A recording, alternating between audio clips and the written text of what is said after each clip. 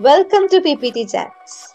So let's see this interactive PowerPoint presentation made for kids.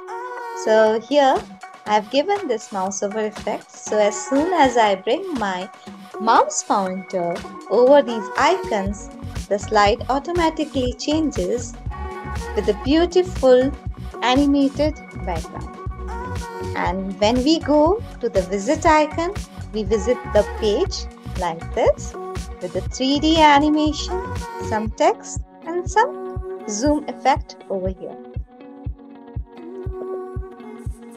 And like this. And if we click on go back icon, so we go directly back to the same slide. Okay. And here if I take my mouse pointer over the another icon, and here if we visit, so we visit a different page like this with the same 3D effect and some zoom effect. So let's see. Here we have the free download link is provided in the description below. So let's begin with the tutorial of our first slide. So here I have this background image. So we'll take this image and we'll give it the motion path. Let's go to the lines. Okay, and in the effect options, let's give it the right direction. Okay, it is going to move towards the right hand side, but not this much. So we will reduce its length by just moving the red handle like this. Okay, little bit only, this much only. And then we are going to give the add animation to the same image, and here we will give grow and shrink animation like this. So for the grow and shrink animation, we will go to the effect options, and instead of 150, we'll just give 110%. That's it. And you can just go for the smooth start and then press OK button. Alright. Now for both the animations, select both the animations. In the drop down menu, select start with previous, and again go to the effect options, and here's click on auto reverse, and in the timings repeat until and off slide, and then press OK.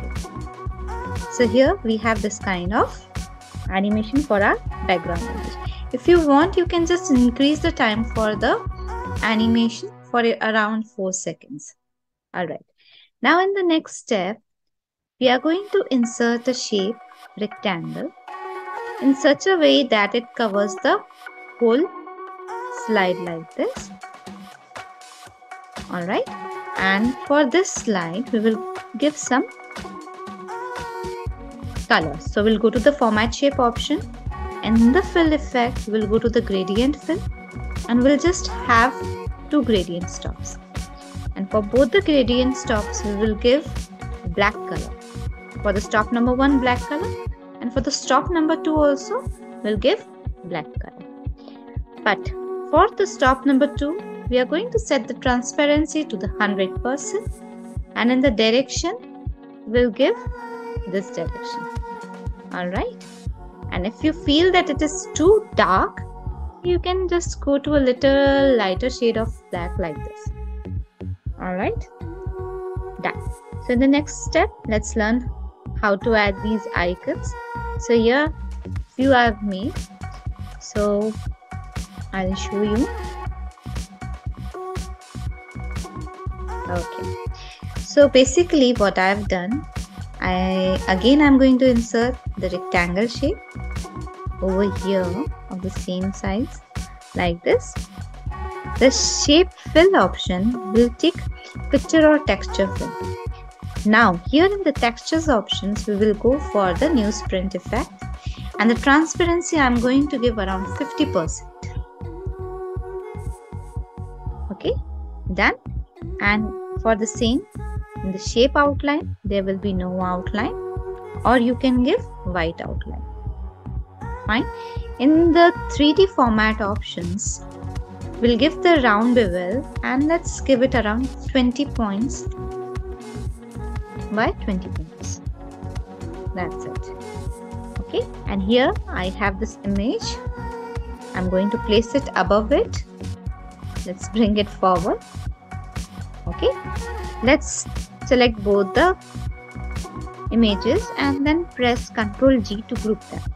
Okay, now it is grouped. Now we have to give the mouse over effect. So for that, what are we going to do? We are going to select this and then we will go to the insert, we'll go to the action, and in the action we'll select mouse over effect, hyperlink, and we are going to select hyperlink to slide number 4 and then press OK button.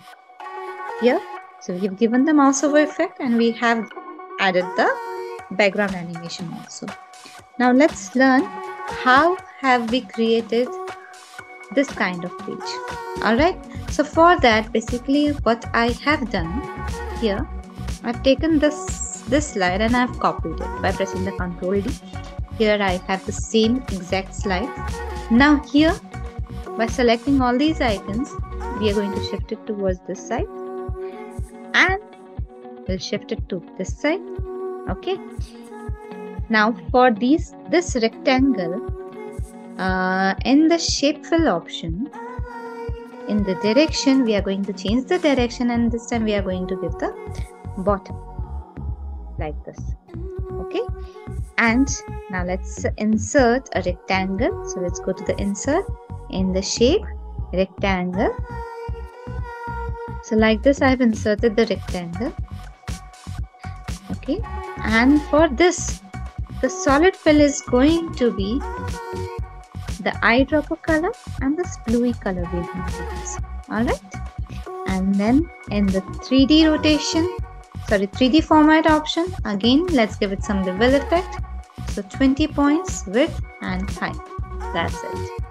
Alright, and here we'll go to insert and zoom option. We'll go to the slide zoom options, and here I have some videos, so I'm going to select those, and here let's insert them over here. Perfect. And for the 3D, so let's go to the 3D models. Let's go to this device and let's select the folder. And here let's go to our 3D model, that is for bluey. This model I have downloaded from the Sketchfab. So for the tutorial, you can go to the description box. Alright, let's just set its size. Okay, like this. And the same way, you are going to insert this video box as well. And here you're going to insert the text box, and the same way you're going to add the go back option. But for the go back option, we'll go to the insert option, and in the insert option, we'll go to the action, and instead of giving the mouse over effect, we will give the mouse click effect and just select the slide number. Alright, and here for all the slides, I have given the transition, that is the mouth transition.